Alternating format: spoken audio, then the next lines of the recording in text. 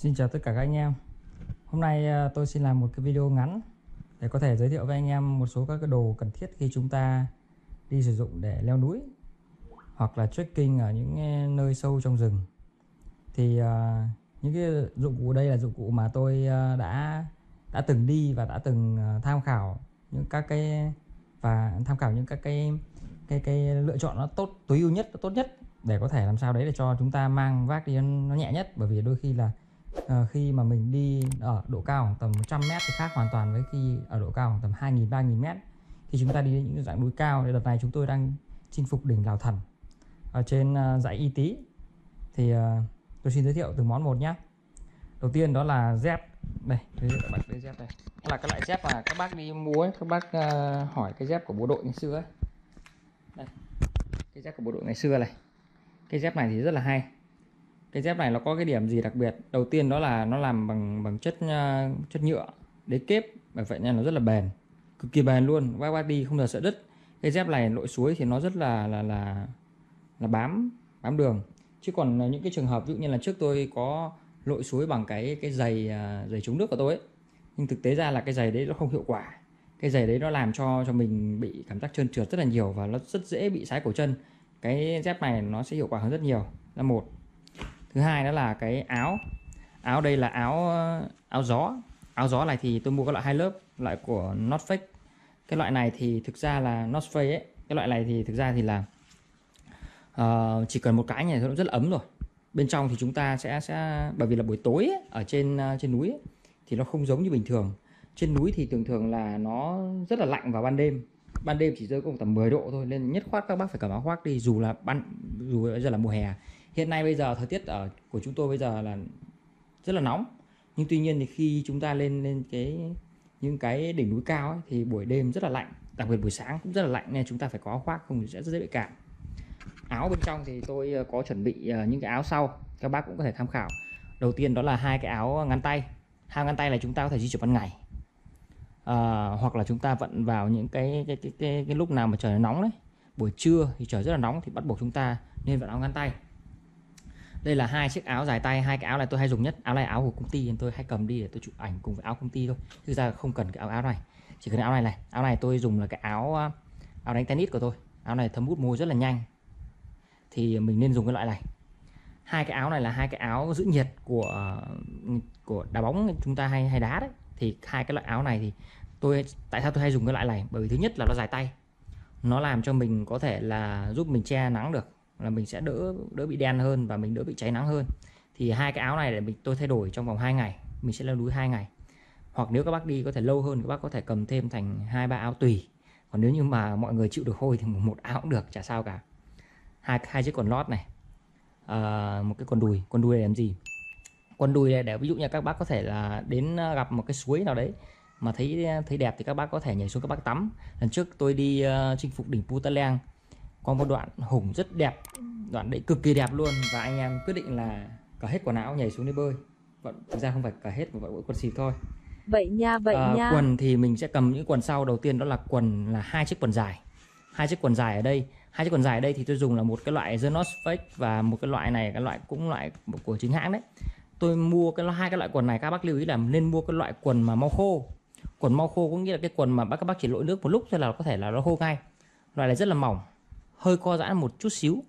Và lưu ý là các bác đừng dùng các cái loại mà nó giống như kiểu quần bò hay là quần kaki, thì đi rừng cực kỳ khó chịu, đi núi cực kỳ khó chịu và nó rất là rát đầu gối và rất dễ gây khó chịu cho mình, mà rất dễ gây bỏ cuộc.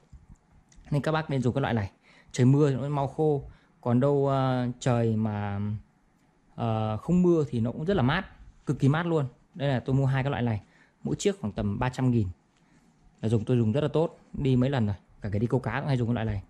Thứ hai là các bác cầm theo một bộ áo mưa. Áo mưa này thì thường thì là đối với tôi thì tôi thích dùng cái bộ áo mưa rời.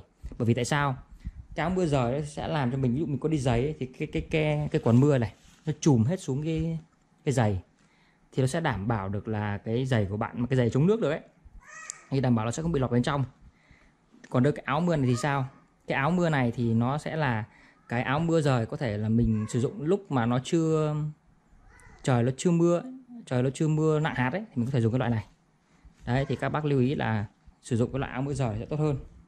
Điện thoại thì nên cầm hai cái này của tôi 4 sim. Sim Viettel có, Vina có và Mobifone có. Tại sao? Bởi vì là chúng ta dùng nhiều mạng, có những chỗ này có sóng, chỗ kia không có sóng thì chúng ta sẽ dùng được. Thứ hai là cái này là cái bó gối. Cái bó gối này, bó gối là cực kỳ quan trọng. Cái bó gối này để mục đích là ví dụ khi trời mưa thì mình sẽ không bị con vắt nó quấn lên trên chân. Cái loại vắt đấy là giống con đỉa đấy, nó hút máu đấy, thì là có cái này nó sẽ bó và sẽ đảm bảo là sẽ không bị cuốn lên trên này. Cái này đa số là dân trekking thì ai cũng đều biết điều này. Thì và nó cũng làm một phần nữa là nó giảm cái lượng máu mà nó bị dồn hết xuống chân, làm cho chân mình bị phù lên. Thì cái này nó cũng là một cái vật dụng không thể thiếu. Vật dụng nữa thì tôi cầm theo đó là GoPro tôi đang quay ở đây, tôi thêm 2 cục pin và cục đốc sạc rời. Đây là máy ảnh. Các bác nên chọn cái loại nào gọn nhẹ nhất có thể, nên dùng loại du lịch gọn nhẹ nhất, cực kỳ gọn nhẹ nhất có thể. Mục đích là để cho các cái chuyến đi của chúng ta làm sao đấy có thể là cầm nắm dễ nhất và rút ra chụp ảnh dễ nhất. Chứ các bác cầm cái loại DSLR đi, trước đây tôi cầm như lần ấy, đến khổ. Nó tóm lại là không nên cầm. Tất chúng ta cầm đi 2 đôi để thay đổi. Mà ví dụ như là trời có ướt thì chúng ta sử dụng đây, là nó vấn đề ướt và các bác tại sao vào đây có cả cái các bác lấy loại siêu mỏng có cánh nha, đi cho nó sướng nha. Tiếp theo là một chiếc mũ này để chống nắng này, để chống nắng lúc cho mình trèo lên các cái địa hình mà đồi chọc. Lần này tôi đi đợt này đi Lào Thần thì gần như là hoàn toàn không có cây, toàn núi chọc thôi, nên thành ra cái mũ lại không có là chết dở luôn.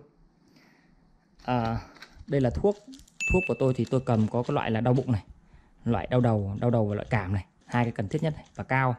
Ngoài ra thì tôi còn mua thêm một cái lọ gọi là cái lọ orezon sủi nữa, nhưng mà hôm nay tôi nhờ ông anh tôi mua nên là chưa kịp cầm về đây để quay cho các bác, nhưng các bác nên mua cái loại đấy. Tiếp theo là cái này là đồ ăn này, lương khô các bác có thể mua thêm ví dụ như là kẹo sô cô la hoặc là các cái kẹo khác mang hàm lượng đường cao ấy, thì để có thể giúp đỡ cho mình trong cái quá trình khi mình đói, mình chỉ cần ăn một vài miếng này thôi mình sẽ có sức mình chinh phục tiếp. Bởi vì có những trường hợp mà bị lạc trong rừng mà không có đồ ăn là chết, và chúng ta phải có một cách để chúng ta có đồ ăn, chúng ta có thể duy trì, chúng ta thoát được khỏi cái cảnh lạc đó. Còn khi nào mà có cái bài mà về để hướng dẫn khi lạc thì tôi sẽ hướng dẫn các bác sau. Cái này thì là trước là do một lần ông tour du lịch ông ấy chuẩn bị cho tôi, giờ tôi vẫn còn giữ. Cái bọc cao su thực ra cầm đi có rất nhiều tác dụng. Các bác có thể lên mạng xem video về công dụng bọc cao su, không chỉ đơn giản là trịch với trịch đâu. Cái này còn ví dụ như là các bác làm chống nước điện thoại này, buộc giày cho nó đỡ trơn này, hay là buộc tóc này, nhiều công dụng lắm. Tóm lại là lên nghiên cứu nhá, cầm đi là có lý do cả đấy. Tiếp theo cái này là cái khăn đa năng. Khăn đa năng này chắc ai cũng biết rồi đúng không? Các bác lên mạng các bác search thì biết ngay. Có thể cuốn ở tay, có thể buộc ở cổ cho đỡ lạnh, có thể cuốn ở trán, hoặc có thể là làm cái khẩu trang. Cái này cực kỳ nhiều tác dụng. Cái khăn đa năng hình ống ấy. Rồi tiếp theo là giấy khô và giấy ướt. Các bác lên mua cái loại nhỏ bé nhất nhé, để cầm tay như này, bé nhất. Đấy, sau đó chúng ta cất gọn vào. Tí nữa tôi sẽ hướng dẫn các bác cho vào ba lô như nào cho hợp lý. Tiếp theo là đèn pin. Đây, đèn pin này, đèn pin đội đầu. Các bác nhìn này, đèn pin đội đầu này thì để làm cái gì? Đèn pin đội đầu này thì nó sẽ giúp cho mình lúc ví dụ như là các bác đi rừng vào buổi tối, ví dụ như là khi mà chúng ta chẳng may có lạc, hoặc là buổi tối chúng ta có thể đi khám phá thêm ấy, thì chúng ta sẽ có cái đèn pin này. Cái đèn pin này sẽ đảm bảo được cho chúng ta là chúng ta sẽ có thể soi sáng được vào ban đêm. Tôi thì tôi mua 2 cái đèn pin. Một là cái đèn pin này, đèn pin này. Thường là cái đèn pin này các bác nên mua cái loại màu vàng nhá. Tôi thì đợt này đi là tour có chuẩn bị một cái loại màu vàng rồi, nên tôi cứ mua thêm cái loại màu trắng này chuẩn bị cho chắc thôi. Bởi vì tôi hay đi câu cá là tôi cần soi cho nó trắng cho đẹp. Tôi chuẩn bị thêm một cái đèn pin nữa, đèn pin cầm tay. Ví dụ như là mình sử dụng 2 cái đèn pin nào hết pin thì mình sử dụng cái còn lại, nhưng thường là sẽ dùng cái đầu là nhiều. Các bác lưu ý là không cần cái tay cũng được, nhưng bắt buộc phải có cái đầu. Không có cái đầu này là hơi nguy hiểm, bởi vì cái đầu tiện lắm. Các bác có thể dùng được 2 tay leo trèo thoải mái. Tiếp theo đó là bật lửa. Công cụ này thì cực kỳ quan trọng. Hoặc các bác có thể dùng là cái đá lửa. Có những bộ kit được bán sẵn đấy, bao gồm một miếng sắt và một miếng đá lửa. Cái đấy nó cũng để đốt lửa tương đối hay, nhưng bây giờ công cụ hiện đại rồi, giờ cầm bật lửa thì là tiện. Ai lại còn đá lửa nữa. Đây bật lửa các bác nhá. Tiếp theo là bàn chải đánh răng. Bàn chải đánh răng cái này thì tùy, nói chung là đi dạo rừng chả hôn hít ai cả, cầm điểm được không cầm điểm được. Tôi hôi mồm không ngủ được, tự mình không gửi được mình, nên là bắt buộc là phải có bàn chải này. Ngoài ra thì công cụ là công cụ gần như là cũng không thể thiếu, nhưng mà rất ít bác cầm đi, đó là con dao. Đây, giới thiệu các bác con dao này của tôi là con dao này của Đài Loan nội địa, rất sắc. Nói chung là có thể chặt được, giết thú được, hoặc là chẻ được, nói chung là rất nhiều công dụng. Cái này có thể mở bia được này. Nói chung cầm cái dao đi thì rất là tiện, không có dao đi là rất nguy hiểm, nên các bác lưu ý nha, nên có dao đi, bởi vì là cái này để giúp chúng ta trong cái quá trình chúng ta bị lạc, hoặc chúng ta cần cái vật dụng gì đó sắc. Cái người tiền sử, người với khác với người của mình ấy, là người của mình biết dùng công cụ lao động. Người tiền sử thì họ sử dụng công cụ lao động thô sơ, còn mình sử dụng công cụ lao động tiên tiến, thì các bác nên sử dụng công cụ lao động tiên tiến như tôi, sẽ đảm bảo được hơn. Chứ không lúc đấy chúng ta mới đi tìm cái miếng gì đá nào sắc, chúng ta đi chúng ta mổ cá với mổ kiếc thì đúng là dở hơi, nên có con dao. Rồi xong về sơ bộ là tất cả các vật dụng. Đây còn cái này nữa, cái này cái kính này thì cầm không cầm được, tôi thích cái cầm đi chụp ảnh và đi buổi tối, nó còn là nhiều màu lắm. Thực ra cái này thì là do sở thích thôi, các bác không cần thiết đâu. Đây cái kính của tôi cầm đi. Đấy, này đi để cho đẹp thôi, không cần thiết đâu. Nắng thì chói thì cũng được, chả sao cả, nhưng mà bình thường đi leo núi là mà núi chọc là cũng tương đối lóa mắt đấy, nên có kính này thì cũng tốt hơn nhiều. Nhưng tùy người thì nói chung là có người cũng chả cần. Đấy là về sơ bộ tất cả những thứ cần cầm. Đây tripod tôi cầm đi để chụp ảnh thôi, cái này các bác không cần cầm đi, nếu chỉ chinh phục bình thường chả cần cầm đâu. Rồi cái điểm cuối cùng tôi cần chia sẻ các bác đó là phần ba lô và cái phần cho đồ nhà cho hợp lý. Thì như thế này, tôi phân ra thành hai cái loại ba lô. Cái ba lô đầu tiên là cái ba lô nhỏ, ba lô cực kỳ nhỏ. Ba lô nhỏ là sẽ cho ở trong ba lô to, để ba lô to. Tại sao lại mình lại dùng hai cái như thế? Ba lô to thì các bác dùng như này nhé. Các bác lưu ý, các bác mua cái loại là nó có cái giá đỡ ở lưng này, đây này, rất là cứng, cái này cứng cực kỳ luôn. Nó có một cái miếng nhựa ở sau lưng đây, sát đây nó có một miếng mút, nó ôm vào lưng, nó cách ở lưng ra một đoạn. Cái miếng nhựa nó làm thẳng cái cột sống, nó làm cho mình đỡ bị kéo cái cột sống xuống, nó tốt cho sức khỏe hơn rất nhiều. Và chúng ta đi lâu chúng ta bị mệt. Ở sát có một cái lưới cộng với cả các cái lớp mút này thì nó sẽ đảm bảo cách lưng chúng ta một đoạn, nó sẽ thoáng hơn. Ở đây là cái dây này thì nó có hai cái dây đằng trước này để đảm bảo được cho là cái ba lô của chúng ta nó sẽ không bị cồng kềnh quá ra, ật ngược về sau. Đây là cái dây này để đảm bảo chúng ta móc đồ này, các bác có thể móc thêm cái đồ vào đây treo, ví dụ như là dép giếc này. Ở đằng sau đây có hai cái dây đeo này, hai cái dây đeo này rất là đặc biệt, nó có thêm cái trợ lực này, đây là trợ lực ở dưới này, trợ lực ở dưới này. Khi đi chúng ta cài vào như này, nó sẽ bó ở cái phần bụng, bó ở phần bụng, ngang bụng đây, ngang bụng như này. Đấy thì nó sẽ đảm bảo được trong cái quá trình các bác di chuyển ấy, nó sẽ giảm tải được cho bác lực tương đối nhiều. Bên trên đây cũng có một cái giảm lực nữa, đó là cái móc này, nó sẽ móc ở ngang ngực các bác nhé. Ngang cái ngực này, chỗ này nó sẽ móc lên khoảng tầm ngang ngực, thì nó nhờ hai cái móc này nó sẽ làm cho cái ba lô nó sẽ bám vào người mình hơn, và mình đi mình sẽ cảm giác đỡ mệt hơn. Thường là cái ba lô này khi tôi đi thì cả đống đồ và cho nhẹ nhàng phải chục cân đấy, không ít đâu, cả sạc máy ảnh nữa cũng chục cân đấy. Nhưng tại sao cái ba lô nhỏ này thì tôi giải thích nhá. Cái ba lô nhỏ này làm cái gì? Thứ nhất rằng khi chúng ta đi thì chúng ta sẽ chia ra thành hai loại. Một là cái loại chúng ta có thể dùng ngay, hai là cái loại chúng ta có thể sử dụng khi mà chúng ta đến lán hoặc đến cái điểm dừng. Tôi nói ví dụ như là cái quần áo thì ví dụ như là các bác chỉ vận một cái áo này thôi, còn đâu tất cả các loại quần áo này thì các bác cho hết rồi trong ba lô to. Bởi vì là khi là chúng ta đến lán chúng ta với thay thôi, hoặc chúng ta cùng lắm là chúng ta có bất đắc dĩ lắm chả may gặp cái sự cố thì chúng ta mới sử dụng đến thay một bộ quần áo khác. Còn đâu chúng ta nên giữ nguyên bộ quần áo từ đầu đến cuối, đến khi đến lán chúng ta tắm rửa thay sau. Tất cả các đồ từ quần dài này, quần lót này, quần đùi này, áo ngắn tay này, áo dài tay này, chúng ta sẽ cho hết vào trong ba lô cuối cùng, cho ông dưới cùng. Chúng ta chỉ vận một bộ đi thôi, được chưa? Đấy là đầu tiên. Thứ hai là áo gió. Cái áo gió này thì thực ra về bản chất chúng ta cũng chỉ sử dụng đến khi mà ban đêm thôi. Thế nên thực ra là bình thường ban ngày đi chúng ta không cần sử dụng, chúng ta cũng gói gọn vào. Các bác nên nhớ nhá, cuốn chặt như này, cuốn tròn tròn như này.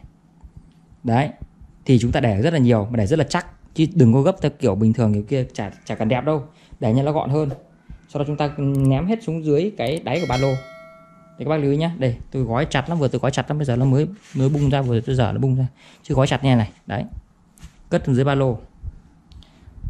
Các cái đồ dùng của mình ấy thì ví dụ như là các cái đồ như này, cái đồ điện tử này, hay điện thoại này, hay là các cái đồ ăn này, hay là các cái thuốc này, thì cái thuốc này chúng ta không cần sử dụng nhiều nên chúng ta cũng gói gọn vào, chúng ta cho vào ba lô to. Cái đồ ăn này và cái máy ảnh này, cái đồ điện tử này, cộng cả đèn pin này là chúng ta. Tôi làm cái video này thì với mục đích là để có thể giúp đỡ tất cả các anh em sau này giống như tôi chinh phục những cái đỉnh núi tiếp theo, hoặc là có thể đi dã ngoại hoặc đi rừng, thì có thể có những cái thứ chuẩn bị tốt nhất và tuyệt vời nhất để cái chuyến đi của mình nó đáng nhớ nhất, tránh những trường hợp chúng ta chuẩn bị những thứ không cần thiết và cồng kềnh làm cho chuyến đi chúng ta trở nên vất vả mệt mỏi, và sau này chúng ta sẽ không một chút thiện cảm gì với những cái chương trình leo núi cũng như là đi rừng này. Thì tôi mong muốn rằng là trong thời gian tới anh em sẽ ủng hộ bằng cách subscribe kênh của tôi để ủng hộ tôi hơn nữa trong cái quá trình tôi làm video, để hỗ trợ mọi người, giúp đỡ mọi người để chúng ta cùng nhau có những trải nghiệm thật tuyệt vời trong cuộc sống và thật tuyệt vời trong cái niềm đam mê leo núi này.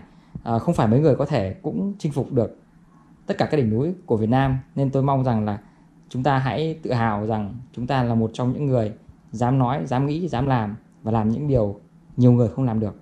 Xin chúc các bác thành công và thật vui vẻ trong cuộc sống, để có được nhiều sức khỏe, nhiều niềm vui cho gia đình và cho xã hội. Xin cảm ơn mọi người rất nhiều.